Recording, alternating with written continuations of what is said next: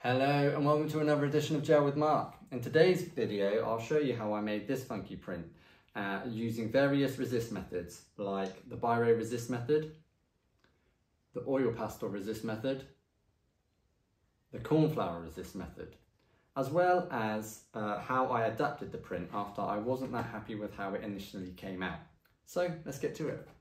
So sometimes when I'm beginning a print I don't necessarily have any idea of what I'm going to print. So with this one I went onto Pinterest where I sometimes find some source material, stock photos, that type of thing, and I just downloaded a load of different images, printed them all off, and then I just looked at some of them and thought I'll combine that one with that one. So I print them all out so I can sketch my image. On this print I decided to use this pretty crazy looking Sphinx cat, and I'm adapting it slightly by I just made it into a cyclops just because I like weird things. And I also found this picture of a body. I quite liked the toes, and I thought I would just try and do the outline of the body because I've seen certain types of images that I quite like where it's just a very abstract shape of the body and then all the details on the head. So now that I've done my tracing on this head of the Sphinx, I'm doing a wax crayon resist method. I've done it before and I know it works. So you just put a good amount of wax crayon all over the lines that you've drawn,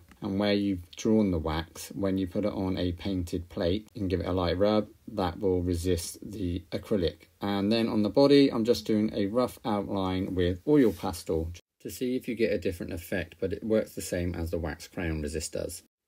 So now I've got my two drawings, I'm lining them up on the plate roughly where I think I want them to be once I've inked up. So now I'm putting down a small amount of this turquoise acrylic because I quite like it's one of my favourite colours at the moment. I'm using it quite a lot. So as you can see, a few little spots I've used there just to make sure it's kind of in the right area where I want this head to go, and it's just a case of rolling out the acrylic to a thin covering on the plate. You don't want too much, otherwise the resist doesn't work very well.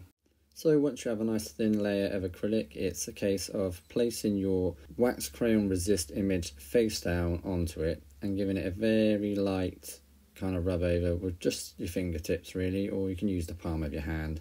I use my fingertips, and then you can peel it off, see if it's done it. If there's a little bit left there, you can put it back down and rub a bit away. I was pretty happy with how this resist drawing turned out. It's never perfect, but it was, it gave a good impression of the image that I was trying to transfer.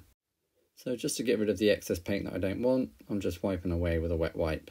And to get rid of the excess moisture, I just put a bit of copy paper down over the top and just press it down, take it off again, just get rid of that little bit of moisture that's there.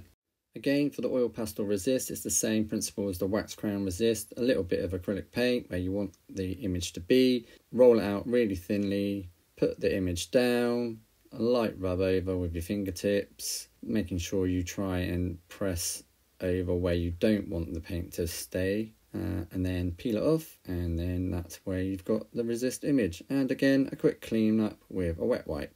At this point I'd like to say sorry about the lighting in this video, it's all over the shop. I have got a nice ring light as you could see in the first bits of the video, but on this larger plate of mine for some reason it's highly reflective and kind of fairly off-putting, so I had to resort to using a different lighting system. I felt that I wanted a little bit more detail in the cat's face, so I'm doing a soft pastel pencil transfer. And I'm just drawing out the details on tracing paper. I have done a video on charcoal transfer, which you can check out after this video if you so wish. So it's a case of just drawing all the details in the soft pastel pencil. Then it's flipping it over and placing it straight onto your plate, giving it a nice rub over, making sure all that nice pastel dust transfers onto your plate. Now we're ready to apply the paint to the plate. Sometimes I like to use slightly unusual methods of putting the paint onto the plate, and here I'm using a cotton wool pad, which you generally use to take makeup off of your face. I raided my wife's makeup drawer to steal a few Don't tell her though. So here I just literally wrap it around my finger and then I dip it into my mixed up paint and I just apply it loosely where I want it to be on the image. I'm also using a cotton bud, or I think if you're American, possibly Australian, you might call them Q-tips. I'm not quite sure, but I use these as well. And I always generally work in a reverse method when applying the paint. So meaning I do the highlights first, and then I do the midtones, and then I do the shadow areas. So as you can see here, I've pretty much put quite a lot of the highlights in, and now I'm starting to put in the mid-tone kind of areas, and I used a colour scheme closely to how a Sphinx cat actually looks, which is more kind of flesh tones. I thought it would kind of work well with the turquoise layer that I'd already done in my resist method. The quite nice thing about using these cotton wool pads and these cotton buds, Q-tips, is the lack of control that you have when putting the paint down. Sometimes it's good to challenge yourself, I feel, with your control. I'm quite a controlling person in my work, and sometimes it's good, I think, to push myself and try different tools and try and relinquish some of that control to get that kind of spontaneity in your work. Just a little thought, if you're quite into having very controlled actions in your work, and it's quite a good way to help you loosen up when you can't control everything. So I am using a bit of brushwork as well. There was a few small areas that I couldn't quite get into, and I wanted to have a little bit of precision in certain areas. So once you've kind of done the highlights and the mid-tone areas, you can start blocking in with the more shadow areas, and then you don't have to be too precise here. You can cover over your highlights, cover over your mid-tones with that darker colour, and then you fill in all those little gaps as well that you might have missed with this kind of loose application of the paint using these cotton wool pads and the Q-tips. I'm going to speed up the video at this point because I've explained so far all of what I'm doing, and I don't want this video to get too boring because it's quite a long video, this one. So just sit back and enjoy this sped up bit of magic.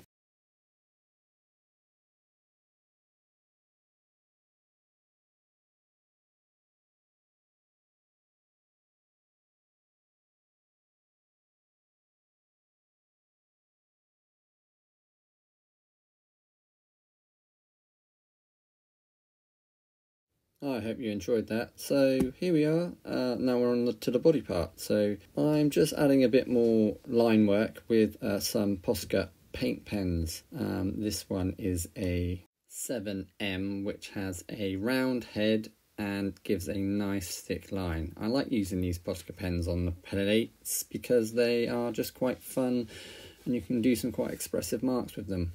This other Posca paint pen is the biggest in the range. This is a 17K, and that's a pretty beast of a nib. I think it's 15mm. At this point in the print, I've kind of gone a little bit off-piste with what I was thinking I was going to do initially with the body. I was going to try and keep it quite abstract, quite simple, and I've gone a little bit crazy.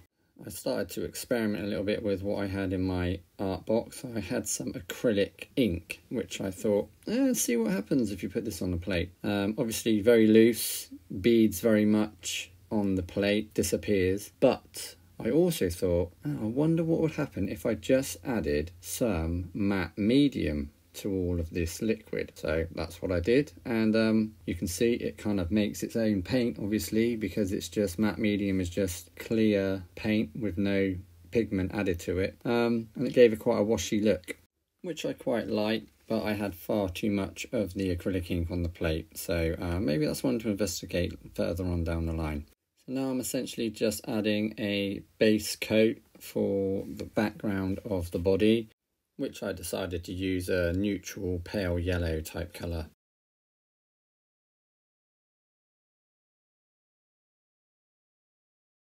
So that's the character finished on the print. So now we've got to think about the background. I knew I wanted to do the cornflower resist method to make this kind of, which makes quite a grungy, textured background. But I also wanted to do it in two parts, where I thought, because the head is quite light and quite bright with the pink, I wanted to kind of highlight this somewhat. So I decided to split the background up and make a little stencil here that will go around the head of the Sphinx cat, and I will do it in two different tones.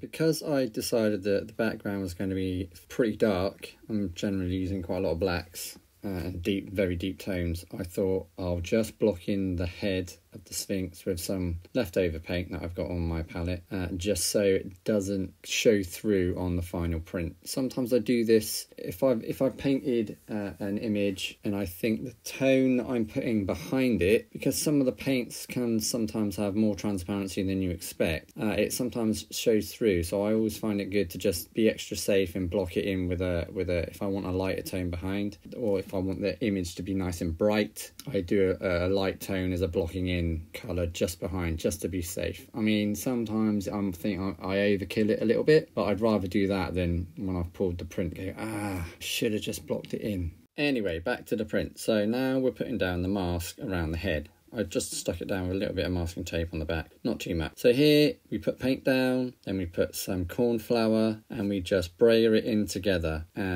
until it starts to patch up a bit. It does dry out the paint quite quickly, so you know, just keep going with it. And it's just a case of adding a little bit of paint and then adding a little bit of corn flour and building up the layers. This is how I do it. On this one here, on the kind of masked area, I thought I will go dark to light when applying the paint, because I wanted it's almost like a halo really around the head to be darker than the head itself. So I've kind of gone black, Payne's grey I think it was, a mid-tone grey, and then a warm grey and a titanium buff, and I think that might have been it. Then we take off the mask. Now we've got to do the second part of the background, and it's the same process as before but in reverse. So I'm going from light to dark, pretty much the same colours. But I did add a primary magenta to it and also a burnt umber, I believe, at the end.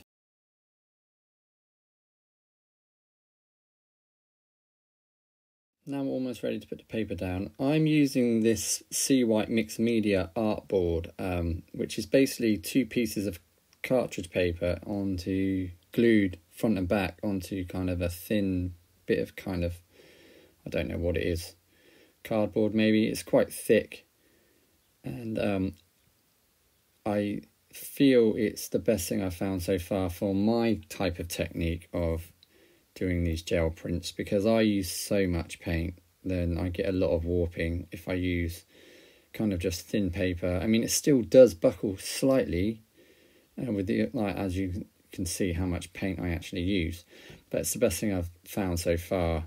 But I'm always using and trying different papers to see if I get a better result, but so far this is the best that I've found.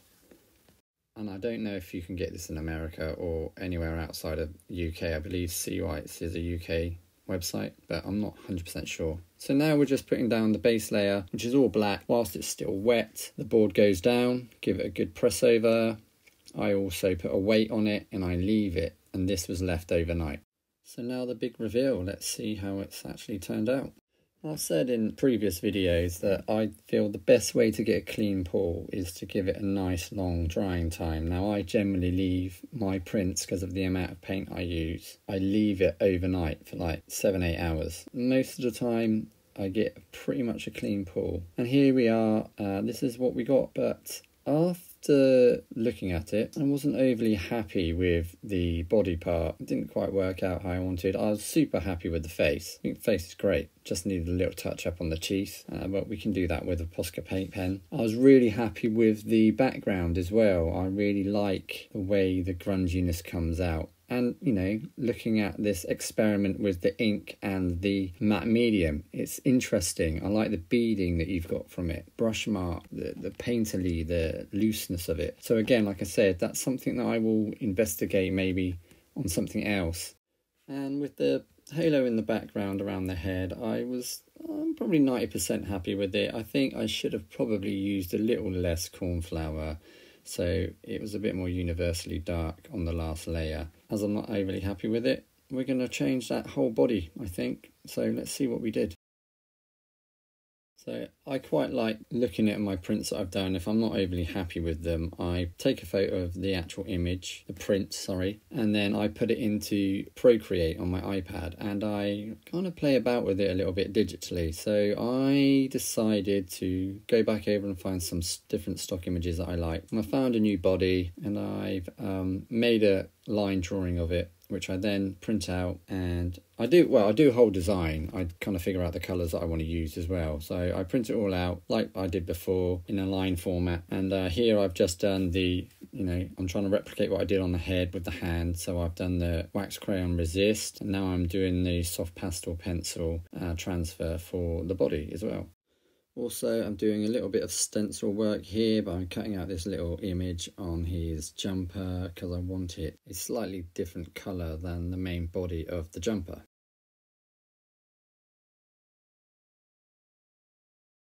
So again, we're using the same colours because it's the hand. So this is the wax crayon resist layer going down. Not too bad. A little bit pale, but not too bad. And I've decided to use a little bit of masking tape this time to clean away all the excess paint that I didn't want. Now what you see me doing here is putting my larger gel plate onto a big piece of clear acetate. Now this actually comes to bite me in the bottom a little bit later on in the video, which you will see and I'll talk about later. Now just putting on the soft pastel transfer image of the body, and that worked out fine, and now it's a case of filling it in with the paint again. So on the gun, I've decided to do the gun in the turquoise to follow on with the colour pattern of the whole print. And first of all, I'm doing the dark layer on this part, so all the shadows first. I kept the gun quite simple, so now it's just a two-tone gun. So the second layer is just the highlights or the midtones, I suppose. Highlights or midtones, it doesn't really matter. And that's just filling in all the rest of the gun. Now I am starting to fill in the hands. So luckily I had the colours from the previous printing session, because I did this over a couple of days, still on my board, so I was able to kind of mix the right colours fairly closely to what I'd already used. So again, it's highlights and then midtones, and then it's going to be the full darker tones of the shadows. And I'm mainly putting this on with a earbud, and you saw earlier that I used a little hairdryer. I always use a hairdryer on my work when I want it to dry quickly. It's not a problem. Some people think you can't use them. You just got to be a little bit sensible about it. Low heat, not too close to the plate, and keep it moving and you won't have a problem. You can see here that I'm going back over the turquoise layer as I've done before. That's purely because I don't want it to have any kind of transparency issues. So it's just to be safe. So that's the gun done and the hand done. Now let's do this little stencil. So sometimes stencils can be a little tricky with little bits that move in the middle. So I decided to put this stencil on using a bit of a sponge because I wanted a bit of the kind of slightly broken up texture, and also I thought it shouldn't move. That little bit in the middle won't move. If I put it on with a brayer or a brush, it may move, and you don't want a moving stencil. Now it's time to fill in the main bulk of the jumper with a solid colour. And this time it's going to be a light green colour.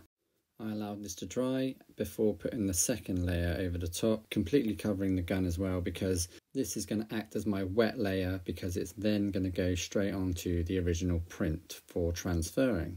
I forgot to mention that I actually put a little paper stencil around the whole body of the print, just because I didn't want to waste paint willy-nilly all over the plate if I didn't need to. So there you see the print straight on top of the original print. And now this is where I ran into the problem with the Perspex sheet that I put on the back of my gel plate. Because my paper that I'm using is double thickness, it doesn't really bend.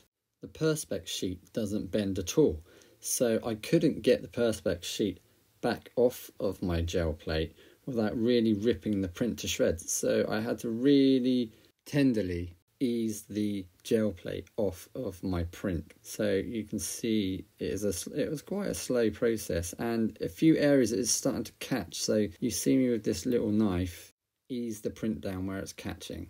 But it was a pretty successful transfer. I'm happy with the body and how it looked. So now we are adding a little bit of text, which I don't really do a lot in my work, but I quite like the idea of this, live evil, because evil is an anagram of live. For me, it was a little bit catchy, and I thought it had a little bit of an amusing ring to it. And that's also why I did a bit of a contradiction on his jumper, where the eye is actually the eye of Horus, which is an ancient Egyptian hieroglyph to protect against evil. So this is a little bit of a play on words and symbols within this print.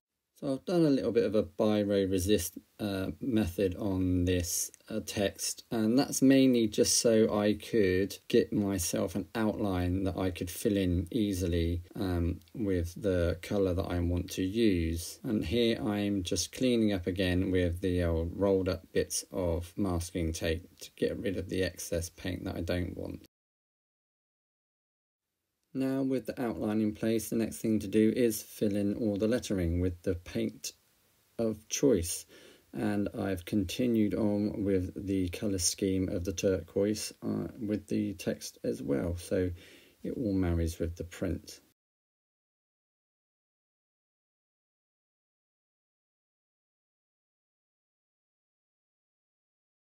Here you see me laying down what is essentially a very low tack piece of art paper that is designed for children to use. So you can stick it on walls, in floors, and blah blah blah. I got the idea to use this as a stencil piece from another YouTuber called Marta, whose channel is called Colograph Printing. Check it out if you haven't seen it. She's got some quite cool stuff on there. But I thought this might be an easier way of, because I needed to put another offset version of the text behind the lettering to give a kind of drop shadow, and I thought this might work quite well because it's low tack. I can basically stick it straight to my gel plate without it moving too much. So that's what I did. It worked pretty well. You've got to be careful if you do this technique like this, because acrylic starts to dry, you know, quite quickly unless you've put retarder in it to prolong the drying times, or if you're using golden open acrylics you might not have this problem. But if you leave the stencil around the text too long, it sticks and tears when you try and take it back off. So you've got to be quick. So I did the first one initially, and then I just repainted it freehand afterwards.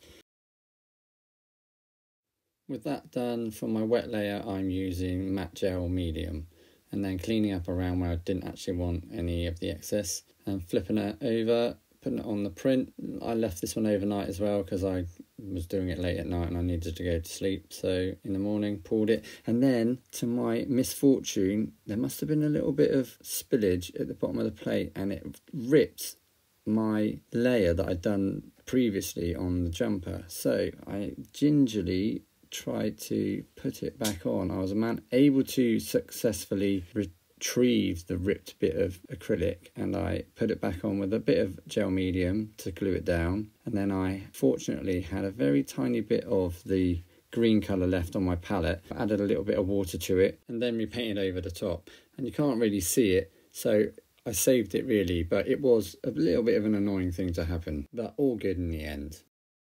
Now we're on the home stretch and almost finishing this print. So I just wanted to embellish certain parts of the print with some Posca pens. So I wanted to do an outline on the text just to bring it to the forefront a little bit and away from the drop shadow. So I'm using a very kind of medium grey tone. And the Posca pen I'm using is a 1M, which is the finest Posca pen you can get. Just going around the lettering to make sure it stands out. And then I'm also finishing off the outline of the whole character in this nice bright yellow. I think it makes it pop from the surface of the print. I feel it separates it from the background of the print as well, and gives the figure that touch more presence within the full image.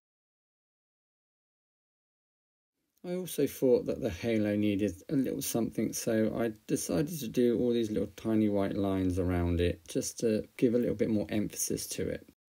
So there you have it. This is my Live Evil print. Gold star if you made it this far to the end of the video, and a pat on the back because it is a bit of a beast of a video, but there was quite a bit of process involved in making this print, and also some, how should we say, adaptations that we needed to do to make it a much better print. So now I'd say I'm about 90%, 95% happy with this print. There's a few little things I wish could have been slightly better, but it doesn't matter too much. I just like doing a one pull print, if I'm totally honest. So if I'd have done this first time around, I would have been well chuffed, but it wasn't to be.